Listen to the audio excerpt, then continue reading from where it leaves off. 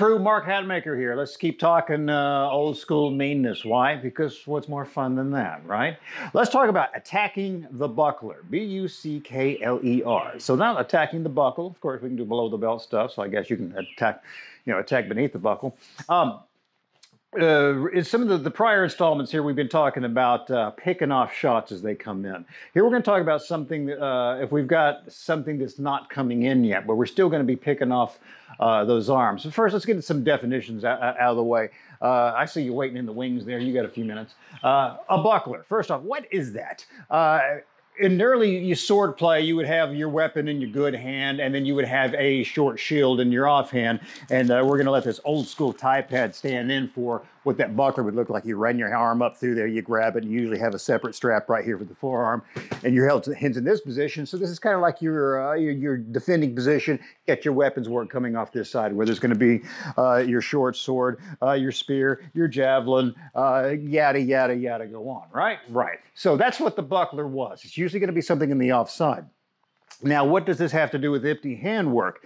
Well, in the old days, there were so many of the early boxing academies that they kind of combined sword play, quarterstaff work. I mean, just all sorts of old school weapon work in there as well. And in there would also be some buckler work. And also, if we take a look and we think about how we had on our little tie pad buckler right here, how when we held it up to defend ourselves fighting with the sword, our arms were up in this position. This is a little nice 90-degree position here. Well, it's no accident, because there's only so many ways for the human body to move, that whenever you pull up to defend yourself, your arm is kind of already in a buckler position. So when the arm's up in position, sometimes the old school terminology was twin bucklers to get them up there. We've talked about building the box for good defense. But the actual strategy of attacking the buckler, whenever you're talking in sword play or some staff work, was actually if someone was really good about having nice defense, where they're playing nice whenever they had the buckler and you're fighting them with the staff, or they got the short sword, you're gonna, I can't quite get at them. Sometimes as a distraction, as a feint, or for some cases was frustration, was to actually wail away on that buckler itself. Now, there's some cases where you're actually using the buckler itself to actually come in, and we'll get down to some empty hand versions of that down the road. But to attack the buckler could be feinting and moving it out of the way. So if we were doing sword play work and we actually had a buckler on us, this is what we're doing. But in the empty hand sense, like I said, early boxing academies, James Figg comes to mind, and you're using, talking about attacking the buckler. Some early fights, I believe Tom Camel Heenan, in one of his early fights against Tom Sayers. I mean, there's so many of these guys who were using hand-saving tactics, because they're not wanting to bust their hands. It wasn't all this willy-nilly stuff, throwing bare knuckles against skulls and blowing your hands apart. There is lots of ideas about getting rid of those arms. We've done that where we talked about incoming. If someone's staying tight and playing more conservative, like, for example, Heenan will just go to work on the arms. And the targets on the arms, I'm sure you can already think of, you're looking for that meaty tricep portion right here. So you're looking for the triceps, pretend I got a mighty tricep. You're looking for the deltoid. I mean, the bicep's great as well, but really, forearm's not going to do you a whole lot of good, but if you hit it, hell, that's okay. There's not a problem with that. So, a nice way to train it, obviously, is you can work that on your heavy bag. Actually, what we'll do with the heavy bag, I'm not going to swing the camera around and show you this, is we just use chalk. You can just get up there, lean your arm against the bag on both sides, just kind of chalk out that outline, and you can work when you're doing some of all your other empty hand stuff, work on attacking in that buckler, banging on the appropriate spots where you're looking for that tricep and the deltoid. So I find that's a nice little solo mnemonic work to have go with it. We see attacking the buckler in the, like I said, it was done with weapons work. It was done into the bare knuckle era, even all in the gloved era. I mean, one of my favorite examples of that would be Joe Louis in his first fight against Lee Ramish in his second fight with him. He clearly dominated him. He still won the first one, but Ramish was a slick fighter, but he was also playing really conservatively going against the Brown Bomber, as you might. He came back to his corner. I forget which round it is. I'm going to ballpark it today. Don't quote me on that. And he says, I just can't get to him. To which Jack Blackburn, his coach, says, well, he got arms, ain't he?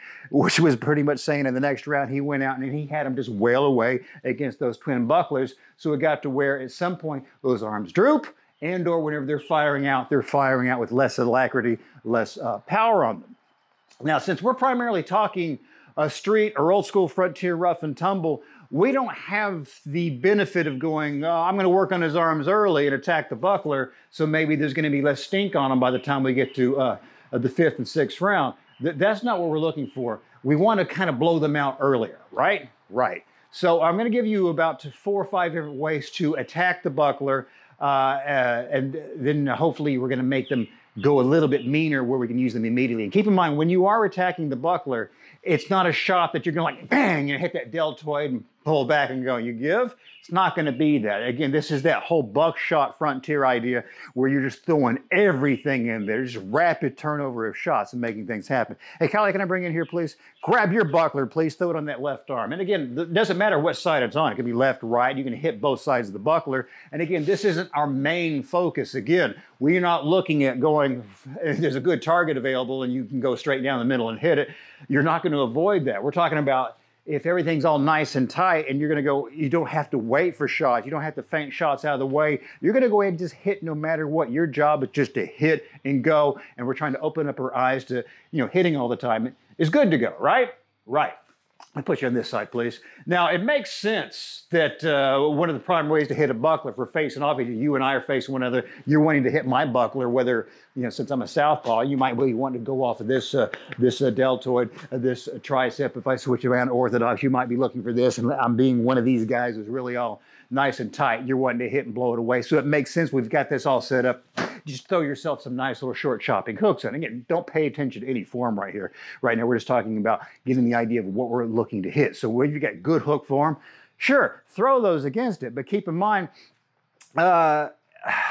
we don't have the benefit of long rounds from what we're talking about street and rough and tumble, getting the job done more quickly. The other thing, so we don't want to go, hitting is a nice distraction with that, just throwing a standard hook for it. So we might hit that buckler to frog up, come in high. And if they're still covering up, we're just saying you don't have to try and get in and under over those elbows. You can just still keep banging on those on those muscles. So their strikes, their defense goes down. If it even goes to grappling, God forbid, that there's less stink and less hanging on with that, with their actual grappling hooks that they've got. Now, standard hook is going to work for you just fine, but some other ideas is that you're going to sometimes be off base with it. Instead of throwing the straight fist on it, find sometimes 2 different things to give you that horizontal angle out of it would be throwing kind of a variation of Battling Nelson's hook. Okay, we'll get into Battling Nelson's a digging hook later on, but right now this is just basically just closing your fist as you normally would, and our striking surface is just going to be in this inside of the fist right here. So it's like the reverse of a hammer fist. The thing is, I would just drop that thumb out of the way, get a bit more of a flat surface. Because why? Because if you're going to get to where you're working on your heavy bag or whatever, you start really torquing out that knuckle right there. So kind of flatten it up. So you're going to make your fist and then kind of peel that down a little bit. So whenever you're doing your exact same, let me get you more flush like this.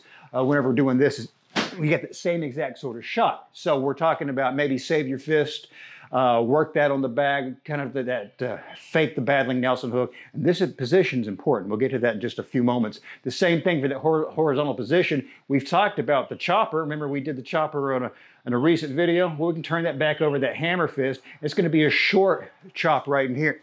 That same sort of position. We're moving back in, banging on that muscle. And again, it's not one thing. Clearly, we're going to continue on and backing them down until they trip over the curb or something like that, and then stomp them down, right? Right. So it's going to be overwhelming offense as you keep moving down the line. So we get the standard hooking. We're going to do that inside variation out of a Battling Nelson. We can also hit this position here. But let's also talk about flank angles, meaning if we're talking mass attack, multiple assailants, more than one, some of the things that you would see in the sportive version attacking the buckler was actually doing sliding straights. Which mean if you and I were facing each other and I thought, you got really good. I've been throwing a few hooks against your buckler. You're getting wise to me on there. So sometimes I might take a sliding step to the outside and throw a stiff jab or a slight shift to the outside. I'm throwing a nice a short shot to the muscles, but just kind of sliding out and make those happen. But again, for the street, that doesn't really make any sense. We don't have to do that. But those straight shots can make sense for us if we're kind of making them out of the flanking material. So meaning I'm facing you, but you and I are having some words. Which why would we do that? We're friends, right? But you've got a friend, your friend is here on my flank as well. And maybe I've got a shoulder presented, so while I'm talking to you, my straights might just come right out of my stance. If I don't want to waste my hands on skull, face, and jaw, structure, I might look for those buckler real quick as in coming in on top of something. So my straights out of this position will work just fine for me. Another idea out of that flank position, I think is a little more, it's nothing slick about it, but just a little more wisdom for it. Instead of you having to turn your entire body so I can stay facing the whole time, is you slide up this way a little bit for me right here.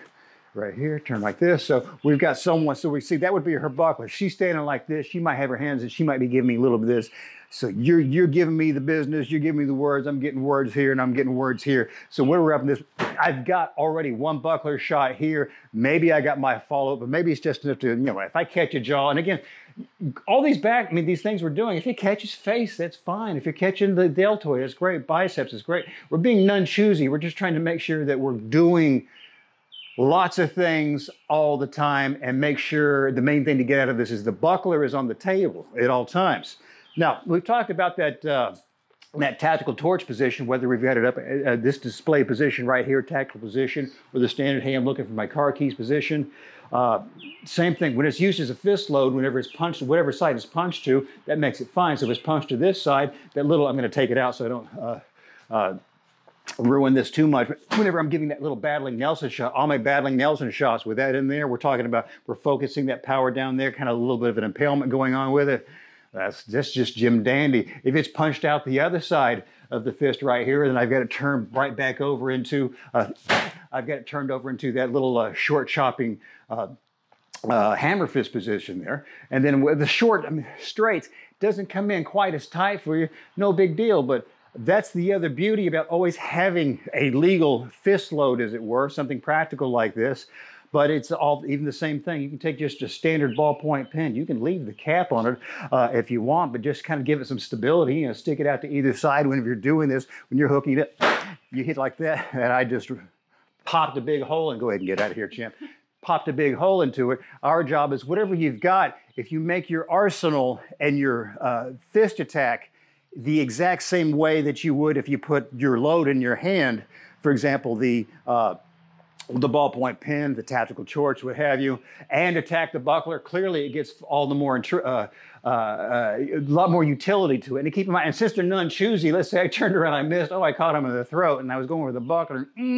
Clearly we're talking about street work right here, so this all matters. I mean, if you're going to puncture a human being, that's it. Again, the main thing to get out of this is that clearly they're more vital targets, but whenever someone's up in great defensive position, since there's a scoring system in most striking sports or grappling sports, everything's got a scoring system to it, and those are the things we want to get to, so we've learned to cover up those positions, and I think the sportive mentality kind of blends over, and we think, oh, I've got to get to these, when actually old-timers for their sport, and even probably more so for the street, is to go, whatever's there, if they're covering up, that's the part you're going to attack. So attacking the buckler as a strategy is a wise way to go.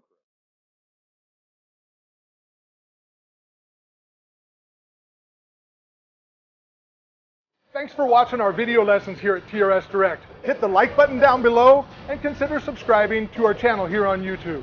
Hit the bell icon and we'll send you a notification when there's a new lesson available. Thanks again for watching.